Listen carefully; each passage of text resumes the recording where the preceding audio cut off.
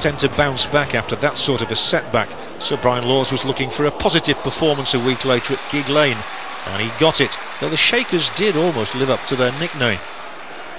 Peter Beagrie was back after a spell on the sidelines. He came close to beating Glingana with a trademark free kick.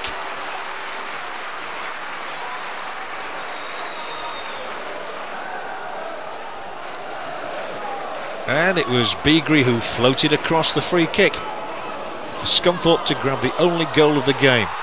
Michael Rankine, a new name, reacting quicker than anyone else to prod the ball over the line. Good enough to win 3 valuable points and preserve an unbeaten record away from home. And a nice moment for Rankine, a debut goal in league football.